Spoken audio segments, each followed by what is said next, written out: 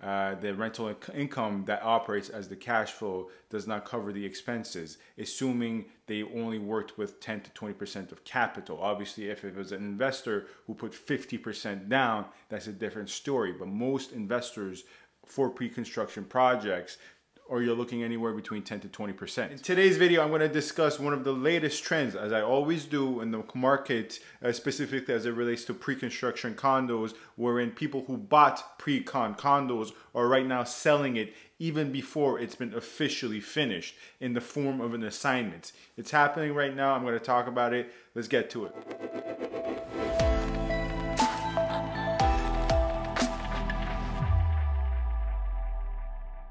Hello everyone, this is Sam from Remax Realtron Realty Inc. You can find my contact information in the description box. If you have any questions about 2-hour real estate at general or any inquiries, concerns, please feel free to contact me. I'm happy to talk to you. As well, as always, it would be much appreciated that if you find this video informative, really do subscribe, comment, rate, and review.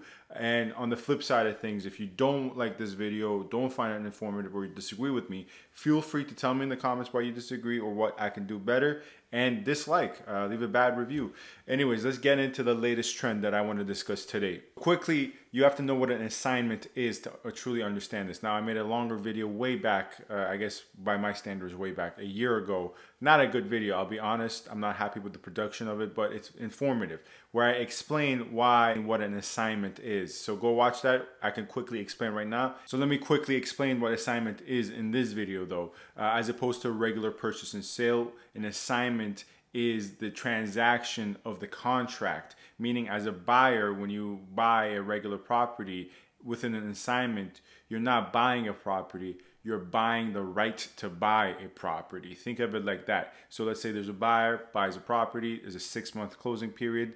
In the 3rd month into that 6-month closing period, he sees that when he bought the property, the market has been so hot that he can offload it, but this hasn't closed yet. It's not truly his materially, but contractually it is his property to come. So he sells the contract, he sells the right to buy to another person for a markup. That's how it works. Go watch my video where I explain in further detail. But anyways, as I said in that explanation, this does happen when the market is very hot.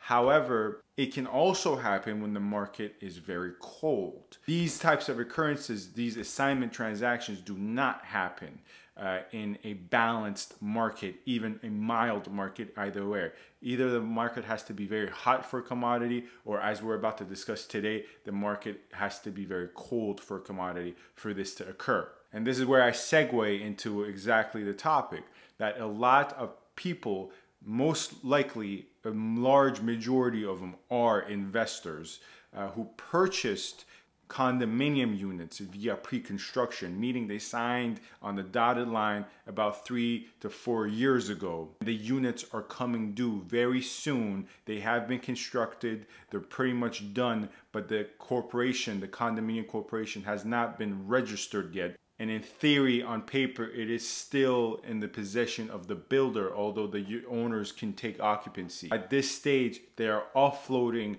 the pre-construction unit they've purchased as an assignment. Why is this the case? Well, I said a cold market for commodity, the commodity in this case being condominiums. But let me go through it a little bit more in detail for you to truly understand.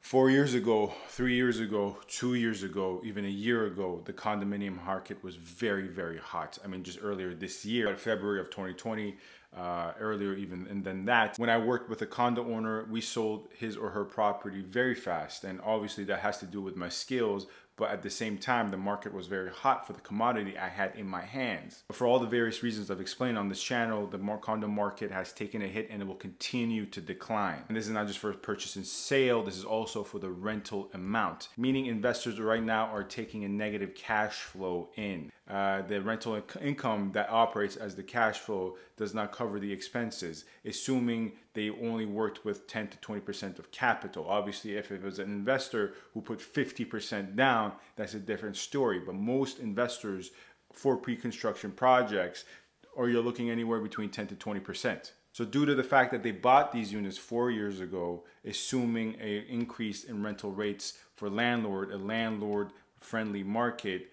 now that is not the case. the rental rates are dipping. They are saying that they cannot recoup their monthly expenses. Maybe they'll barely break even, but most likely they're going to be into the negatives in terms of cash flow. So before the condominiums even comes to the market, gets registered legally and incorporated, where the builder right now is on the deed, but when the deed gets transferred, there's a transfer of deed onto the buyer. Before that occurs, they're looking to assign it to another individual, meaning essentially investors are offloading these properties before they even truly come onto the market. Obviously, for this to occur, the builder has to give a approval for this, and typically in assignment deals, I've done many assignment deals, this does happen, but sometimes the builders do get in the way. So truly, investors are desperate to offload their pre-con units that they bought 4 years ago, and there are many signs pointing at this. Number one is the numerous amount of assignments on the market. I mean, like I said, this is a sign of a very hot market or cold market. And most often in a more balanced market, there is not many assignments on the market, through the databases I have or my private network with other realtors or connections. But now the assignments on the market for condominiums are increasing. Furthermore, these assignments are providing hefty, very attractive commission amounts for the buying side, the second buyer ostensibly being, for instance, me. Many of them are putting at a 3% commission for the buying side to further incentivize people to come get these condo units. I heard somewhere that one of them actually had a 10% commission amount. I can't verify that. I didn't see it from my own eyes, but I still would be shocked if that's actually the case. But 4% is not even shocking to me, to be honest with you.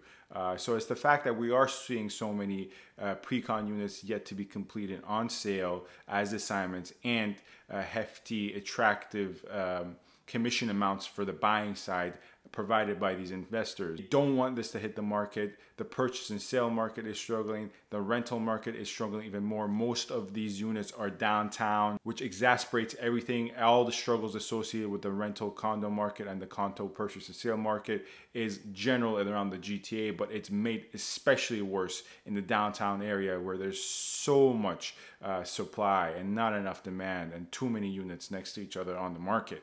Anyways, that was a quick video, quick by my standards. Thanks for watching. Subscribe, comment, rate, and review. My contact information in the description box. Feel free to get in touch if you have any questions. My Gmail, my Instagram, my phone number in terms of my office phone number, and my office address. So get in touch. Let's talk if you want. If not, feel free not to get in touch with me. And subscribe, comment, rate, and review. Thank you.